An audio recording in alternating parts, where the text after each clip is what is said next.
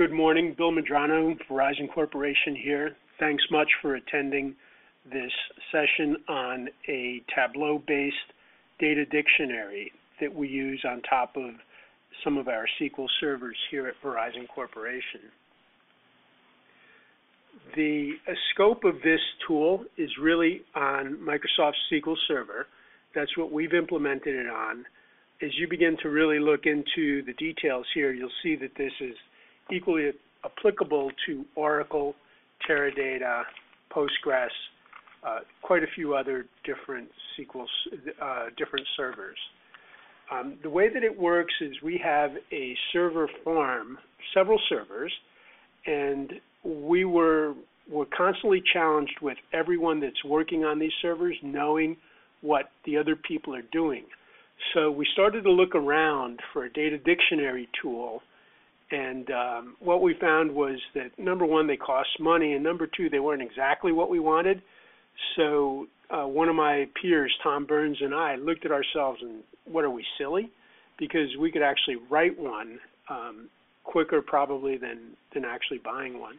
So that's what we did. We collaborated, and what we have is a script that runs on each SQL server and creates a file, a table, that contains every column and its attributes for every table on every database. And then they all get consolidated together, and we snap Tableau right on top of that. So as far as the Tableau dashboard goes, what we're going to look at today is there's a data dictionary view that lets you look at all these columns. There's a bar chart view. As a DBA, I was really kind of concerned with some of the design of the databases that people were making, as well as some of their table designs.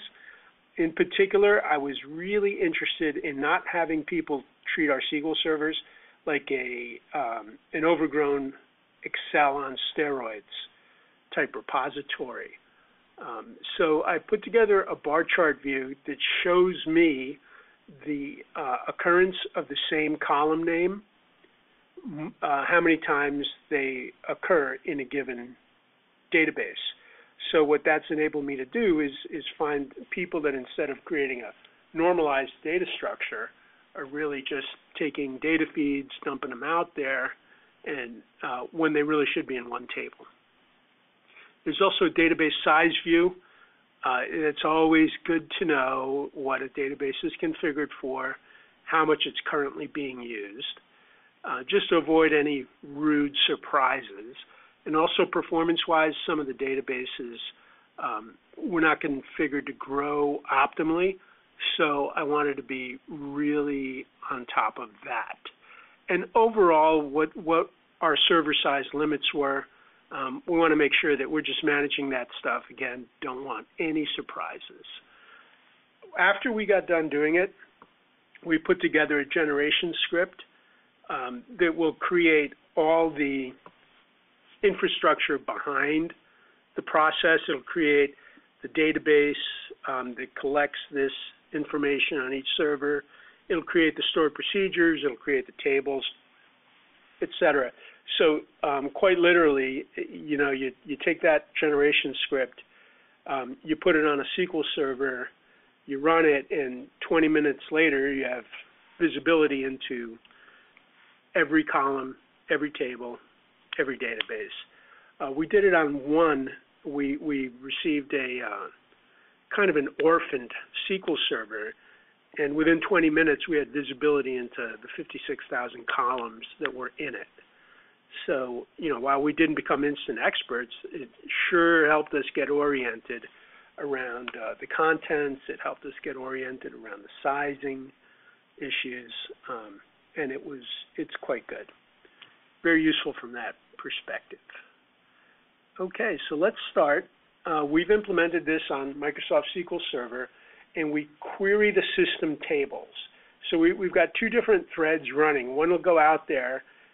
Its purpose is to get the database sizing information, and the second one is to really look at the attributes to tables and columns and collect those. So each one of those two threads collects its own table, And one feeder job then combines the results at each server level.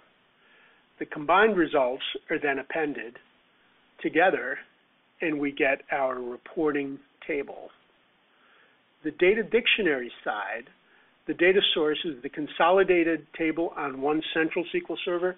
So the way that we have this rolled out now, there's one server that will collate all the resulting data from all the other servers, and that's the one that we just snap Tableau on top of. It really keeps things simple from a Tableau perspective. We're able to just have one simple table, refresh as needed, works fine that way. We're using an extract. Even with a lot of data, this is still not really big data. It's not anywhere near, it's not even lightweight, I'd say. And the actual table itself is really pretty skinny.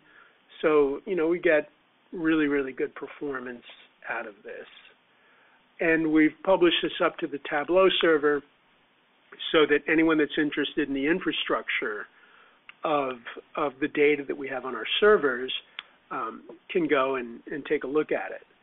So there's really 4 components to this. There's a dictionary column list. That's what this whole project started out to be. It's just a listing of all the columns in every table on every database in every server.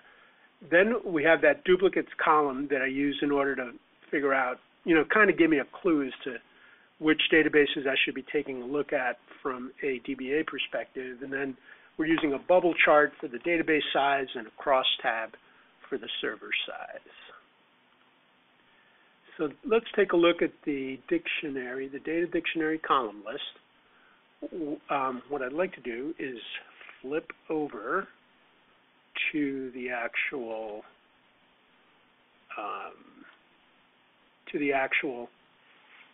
crosstab here.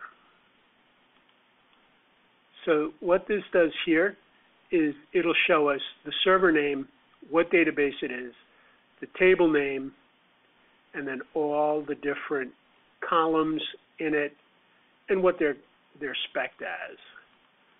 So this is really pretty easy for us to take a look at what kind of columns are in each table.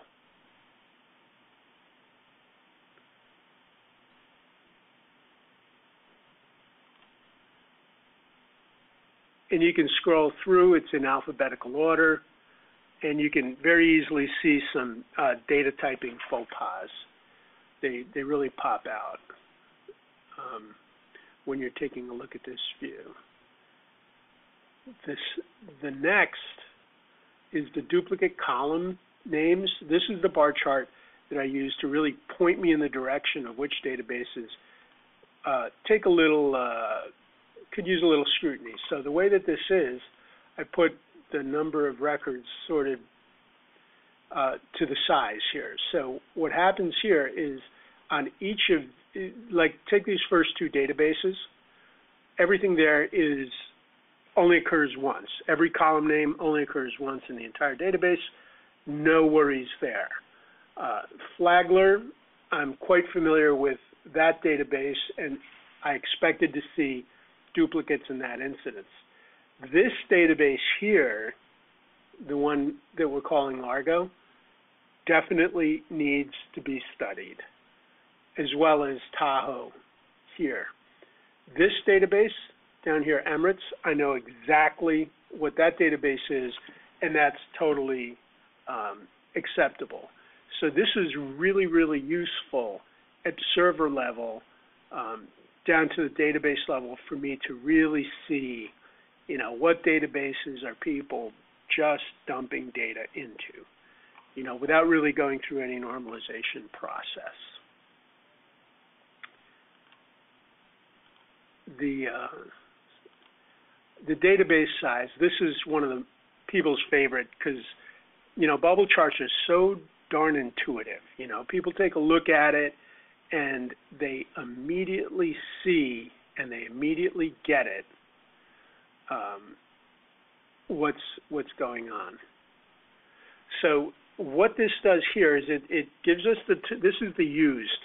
The size on the size is used.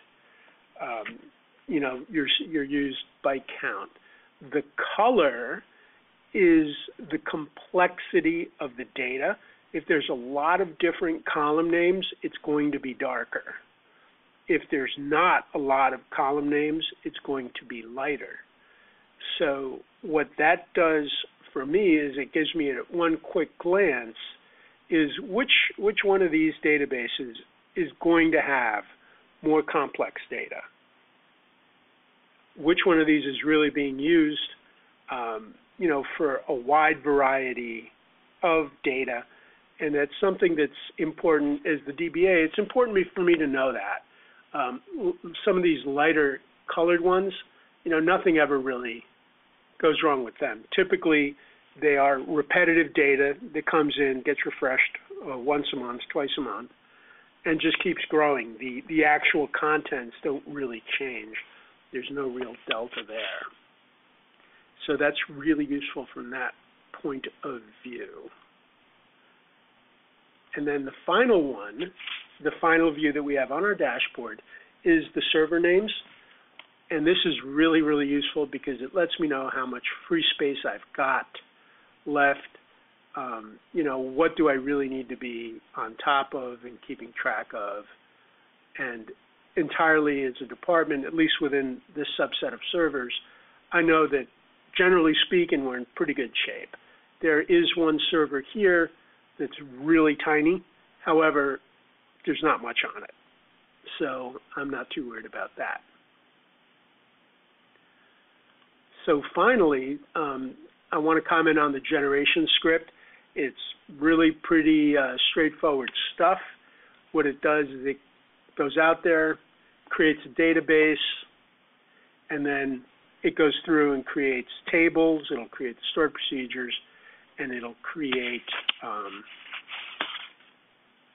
any other object that's needed within the actual database that runs this data dictionary.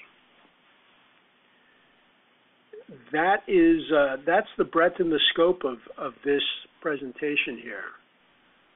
And I want to thank you very much for your time. Feel free to contact me with any comments, questions, or suggestions.